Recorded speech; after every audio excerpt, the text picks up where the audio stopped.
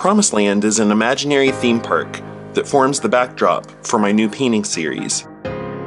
In each piece, figures are shown experiencing their own versions of Promiseland, traveling to it or returning from a recent visit.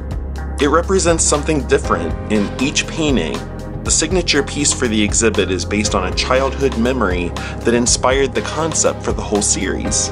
When I was little, we took a family vacation to Disney World, and Dad and I had a memorable experience on the ride Peter Pan's Flight. One minute we were flying over Neverland in a magical ship. The next, a technical malfunction brought us to a screeching halt. Sparks flew, lights flickered, and giant ladders were set up so we could climb down to safety.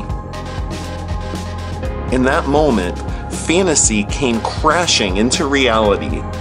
It was like taking a peek behind the curtain of childhood whimsy and seeing all the mechanisms functioning to create the illusion. To me, it served as a perfect metaphor for many of the journeys that we take in life, the expectations we have, and how reality measures up. Since this is such a distinct memory from my own life, it made sense to me that this piece should be a self-portrait. It's also the largest oil painting I've ever made, spanning 15 feet in width.